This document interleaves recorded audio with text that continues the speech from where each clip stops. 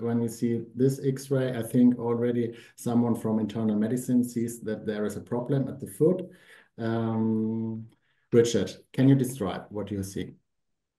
Yeah, so and there's different classifications for Lisfranc.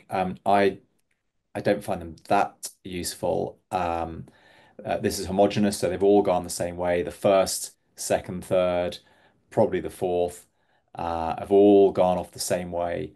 You can see there's a little fracture around the base of the first, so that stayed with the cuneiform and everything else is pulled off with it. The cuneiforms themselves don't look like they're necessarily 100% normal.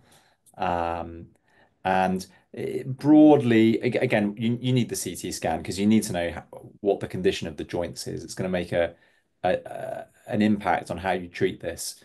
Um, it's broadly a fracture dislocation of essentially all of the tarsal metatarsal joints.